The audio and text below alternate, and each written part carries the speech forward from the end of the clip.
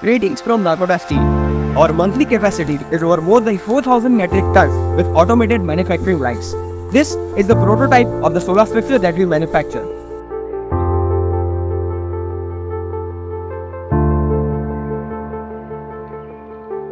This is the base column, commonly known as leg member, on which a diagonally mounted thing is called rafter, on which purlin lays. Modern technology uses head-shaped purlins, which are easy to install and also gives a very nice aesthetic look. Rafters are given support by bracing plates, rear and front. They are connected with columns with the use of bracing plates.